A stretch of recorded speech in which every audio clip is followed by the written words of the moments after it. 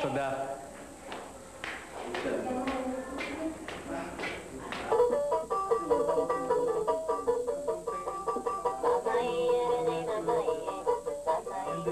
Danny will accompany a typically large family on their first trip to Tel Aviv. But before leaving, they offer all the traditional hospitality possible in the cramped hotel room, which will be their home for the coming year.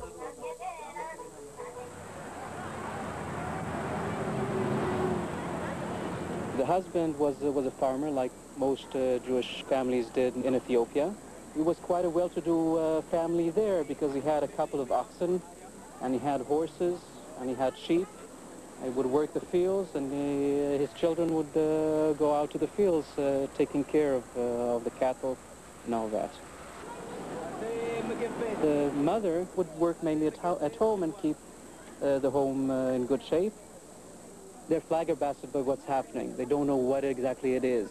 They're absorbing everything into them, very much impressed by what they see. Not always understanding what it is takes a lot of explanation, and it takes a while to absorb these scenes.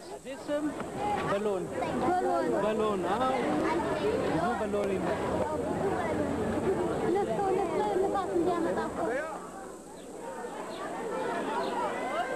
Wendy's, a nice American fast food restaurant, but for them, you don't eat in a restaurant with other people, with other outsiders. Usually it's a family thing or a village thing. You don't have people looking on you. It's not easy for them. Now the food itself is also something different. Meat being ground and presented to you in such a manner is something they're not used to, and they're very suspicious of.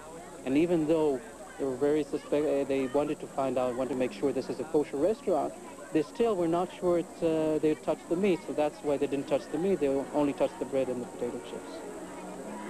Ordering food or crossing a street are simple skills acquired in a matter of minutes. But learning to thrive in this intimidating new world is a far greater challenge. Danny Budowski's help is vital, but it is only a fraction of the nationwide effort being made on behalf of Israel's newest citizens.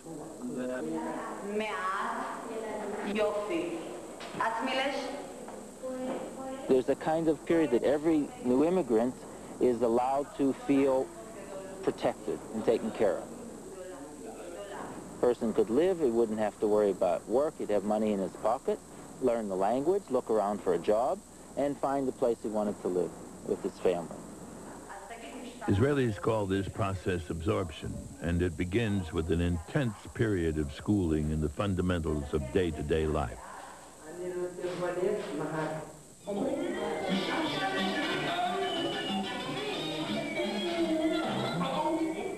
Like their parents, young immigrants spend their days learning the language of their new homeland and playing games which help them adapt to Israel.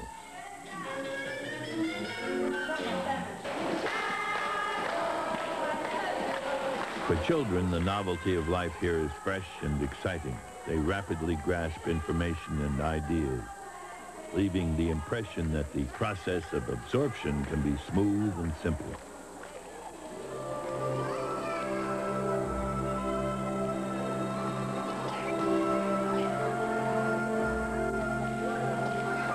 But for their parents, who came here steeped in an ancient cultural tradition, embracing a new life is far from easy.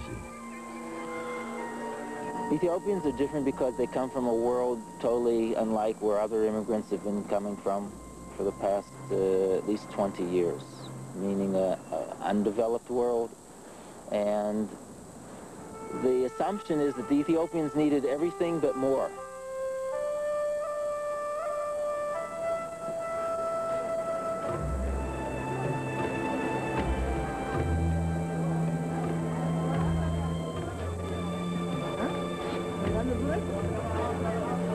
In this country of immigrants, every citizen can serve as an absorption worker, helping this next generation acquire the basic tools of a modern society, to begin feeling that they belong. As the newly arrived Ethiopians struggle to adapt, we can get a clue to their future by looking at the progress made by those who arrived in the early 1980s. Many are still heavily reliant on a support system which was intended to help them for just the first 12 months. For thousands of Jews who trekked to the Sudan, it's been more than 8 years since cultures and centuries collided. They have problems of getting the job, living in an urban area, as opposed to a village which was small and very condensed, very cohesive, but where they were familiar with everything, with everybody. Here, they are put in a city, even if it's a small town, it's still not the same as a village. The language problems and barrier, the mentality, the food, the taste, the dress, the clothes that they wear. They are still in the process of making it in Israel. They do need help. Michael Ben Abu works with Ethiopians who have lived in Israel for several years. In this bomb shelter in Jerusalem, he runs a new social club for these young immigrants, most of whom now speak mainly Hebrew, having almost forgotten their parents' native language. They said, we are dealing with few problems. We all attend boarding schools all over the country. We have something in common that we are of Ethiopian origin and that our parents are living in Jerusalem. But when we come for the weekend, we don't know each other. We go out in the streets of Jerusalem. We see Ethiopians, youth, but we don't know them. We just know that we are Ethiopians. We have a lot in common, but yet we have nothing in common. It's difficult to imagine these teenagers cloaked in rags, starving in a Sudanese refugee camp. But that was their history, and Michael Ben Abu believes that retelling their stories will help them understand themselves and each other. A lot of them came when in the age of 6, 7, 4, 5. They do not really remember exactly. Remember they walked. Remember they were taken from one place to another. And by sharing it with the whole group, by seeing that each one has his own unique story, but similar, it creates some kind of group feeling, group cohesiveness. The confusion and alienation of these teenagers is both a normal function of adolescence and a natural result of the immigrant experience. The universal need of adolescents to model themselves on an adult generation with strong roots and a sense of self-esteem is frustrated. Adult Ethiopians are themselves struggling with a sense of rootlessness. Older people who came at around the age of 40 or 50, they were simple farmers in Ethiopia. They had a hard time to study, to learn the language. They can't find a real job that will fit them. And most of the time, many of them just sit at home and get social security, money, and don't do anything special. The Ethiopians' tightly knit patriarchal society has largely disintegrated since their arrival in Israel. Adult men find themselves humiliated, taught and trained by their far more adaptable children. As a result, they lose faith, respect, and authority. Because the younger generation lost the respect for the older generation, the older people really don't seem that they have any aim or in their life in Israel, and feel very much frustrated and are quite lost. Ironically, while men have been set adrift by this process of absorption, many women have been able to seize opportunities never before available to them in their traditional village society. Women who have money run counter to the Ethiopian culture, because in Ethiopia the men handle all the economic matters in the family and not the women. They find that working gives them a lot of strength, and they have money that they can use for their own purposes, and they want freedom. In the Jewish tradition, what is important is every person should be able to make his living and be able to take care of himself and his family. The Ethiopian Jews come with that value. They come from a world where there's a certain term, it's called govez, and there's no word in English or Hebrew that touches on it because it combines being strong and brave with being smart.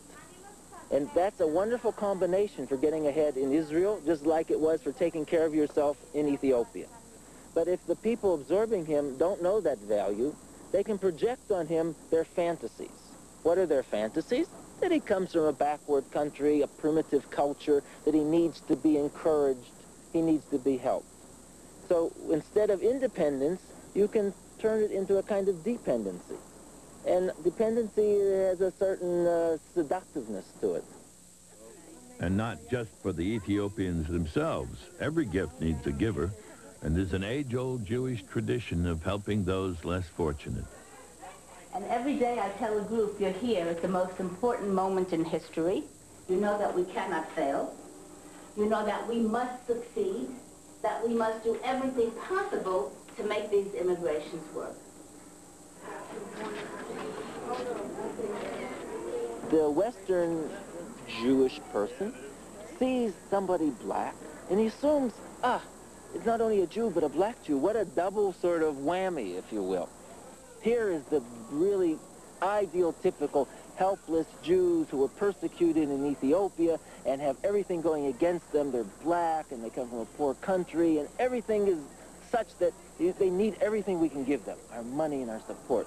Okay, give somebody over there a smile. So for at least 50 years there's been a Save the Falasha movement, a Save the Ethiopian Jews movement, and it's a big movement. And people are enthusiastic and feel noble when they contribute to that. Now, what happens sometimes is that the Ethiopian Jews play to that kind of audience. And that comes back to the idea that they can make themselves just a little bit more helpless than they really are. Now, sometimes it's done with consciousness so that they can take care of themselves perfectly well, but if somebody wants them to be somehow needy, they can say, yes, we're needy. Or if somebody wants them to have been persecuted terribly in Ethiopia, they can say, yes, we have hundreds of years of persecution at the hands of the Ethiopian kings, even though when it's not exactly historically true. It now appears that for decades, contact between the Jews of the West and the Ethiopians has been built on a foundation of misconception. Myths about their history continue to be passed on as fact. For many years, people have viewed the Jews of Ethiopia, and this is still clearly their popular image, as a lost tribe that reached Ethiopia, some people say 2,000 years ago. Today you most commonly hear 2,500 years ago. And after Ethiopia became a Christian country, a remnant of Jews survived and held on to their faith. Today, more and more scholars are saying that the Jews of Ethiopia are a group that developed in Ethiopia 500 or 600 years ago. So they're not a lost Jewish tribe. They're an indigenous Ethiopian phenomenon, an Ethiopian ethnic group. During their history in Ethiopia, the Jews of Ethiopia have made various decisions that were connected to their survival. In the 20th century, a large group of them make a decision to go the path of entering mainstream world Jewry. And that has a price. In order to become like the rest of world Jewry, they need to develop a relationship with world Jewry, which is essentially a relationship of dependence. As much as world Jewry is interested in giving things to the Ethiopian Jews develop a clear sense of this is an alternative route to success and to survival, accepting from world Jewry, whether it's money, whether it's teachers, whether it's help in getting out. And this dependence only increases over the years. So if you had to take one major characteristic of the relationship between world Jewry and Ethiopian Jews, it's the growing dependence, which begins with very subtle processes and culminates in a virtual total dependence. Almost complete immersion in Western values inevitably leaves the Ethiopian community in Israel feeling besieged. And many older Ethiopians express concern that integration and assimilation might eradicate their traditional culture.